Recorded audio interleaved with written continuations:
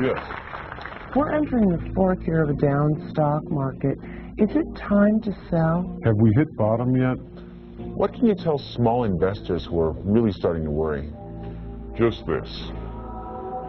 Relax. The market goes up, the market goes down. But over the long haul, the market goes up. Yes. Is there any chance that stocks might rebound this year? I'm really the wrong guy to ask. I got completely out of stocks in late '99, and I haven't followed the market since. You got out of the market 3 years ago? Yes. You see, around that time, we at Global Century became convinced that stocks were headed for a crash and that bonds were the safer bet. And we were right. My own bond portfolio is up nearly 30%. But if you were moving out of stocks and into bonds 3 years ago, why were your brokers telling people like me to do the exact opposite? Well, obviously, if you think, as we did, that stocks are heading down and you want to unload them before a crash, you have to convince somebody out there to buy them. That's just common sense. Yes. Back in the summer of 2001, I wanted to move money into some defense-related and home security stocks, but your brokers talked me out of it. Is that because you and your friends were buying those stocks and wanted to keep the price down? Exactly.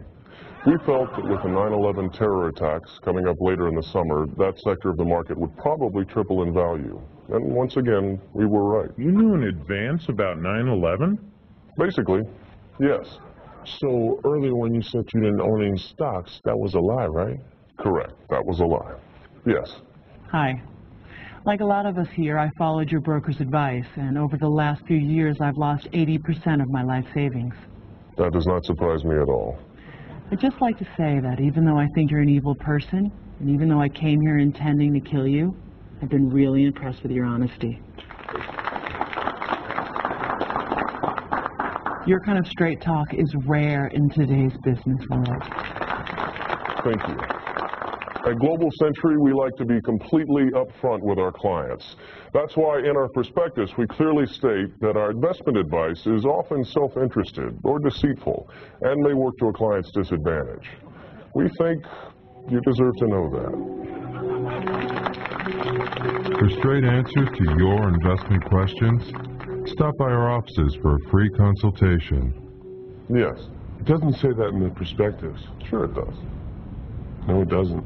Yes, it's in there. You have to read it. I've read it. It's not in there. You're right. It's not in there. I just assumed you hadn't read it.